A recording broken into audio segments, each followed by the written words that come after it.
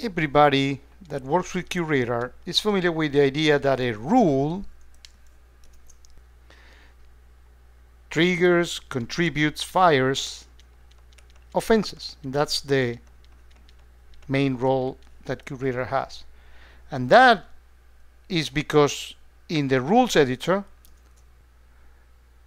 this check mark is actually selected. In fact, let me show you that in the actual QRadar. If you go into any one of the rules and you edit it on the wizard, you go to the second page, and here's that check mark.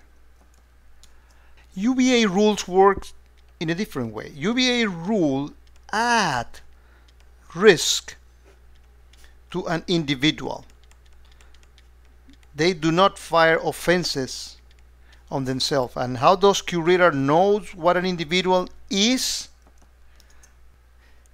In the logs, all QRadar sees are user IDs, but the UVA tool can optionally connect to your LDAP and extract from the LDAP all the user IDs for every individual, and that's how it can add that risk to the individual itself.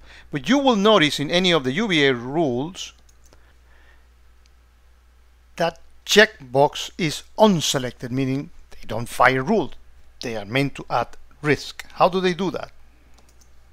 If we look at any of the UVA rules, on the second page is at the test condition. Again, on the second page, as I mentioned before, this is unchecked, and this is the key. It dispatches an event which begins in the event description with the word sense value equals and then 15. This is the 15 points of risk that are going to be added to whoever individual did this whenever this rule triggers or fires, and that's how it does it.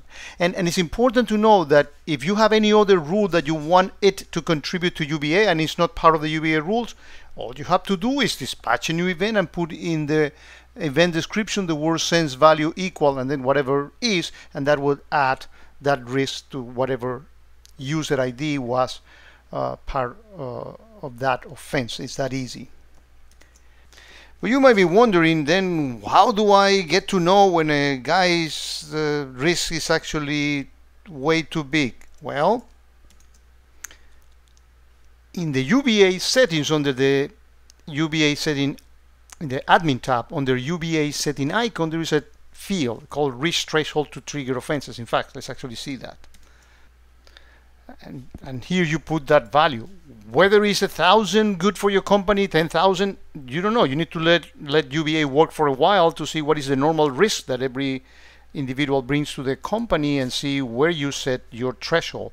But when this threshold is exceeded, then you get an offense that fires, that invites you to go into the UVA GUI to investigate what the heck is this guy doing. So also this decay factor is, I call it the rate of forgiving. I mean, this is how much a particular risk decays over time. Not because you did something stupid once in life, you're going to be called stupid all your life. That things tend to be forgiven over time. And that's the percentage value. What's the right value? Again, that's something that you need to judge for yourself in your company. Then to tune your UVA, besides these parameters that we mentioned in here, besides the configuration of the LDAP, and of course you really need to have an app node to get UVA working with a decent number of users. You need to do additional steps. First, you need to understand each and every one of the very many rules that UVA has to decide which of them you want to have enable or disable, and there are very many of them. And you need to look what's pertinent in your company and whether you have the log sources that will allow this rule to actually fire. And you actually need to look at every one rule to decide for yourself. So another important task. Many of these rules work with reference sets. Some of them the tool populates itself, but very many you need to populate yourself. You need to help the tool, like for example, telling the tool which are the unsecure protocols you don't want to see in your company. Who are the executives in your company, because there are rules that works for those guys to protect them better.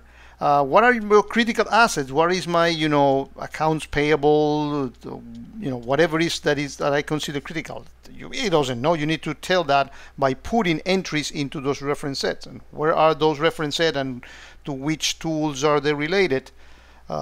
You'll see in a moment. And also, there is a problem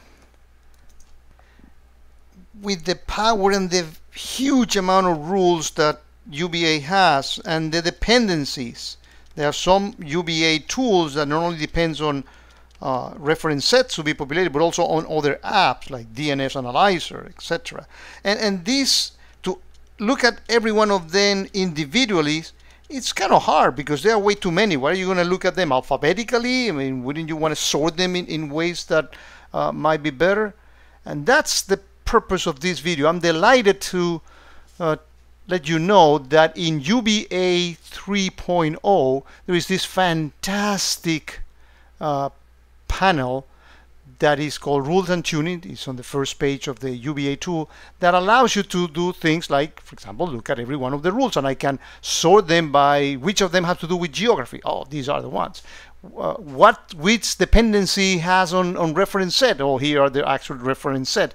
Oh, I want to actually see how the tool actually works. Well, I can actually edit the tool from in here and see how the actual tool works and understand the logic of it. I can do additional sorting. I can see, well, which of them are, 5 points, 10 points, 15 points of risk scores. Which are the ones that requires reference set, for example. Which are the ones that that have dependencies? Which of them are disabled? Which of them are not? You can combine, as you are seeing here, you can combine those searching criteria for the sorting, and then you can look for yourself. For example, if I want to see all the ones that requires reference set, I just let me uncheck the geography here, and I'll see all the ones that have references. So great way of actually helping you with the task of tuning all the intelligence that UVA has to work specifically for your environment, which only you know the details of.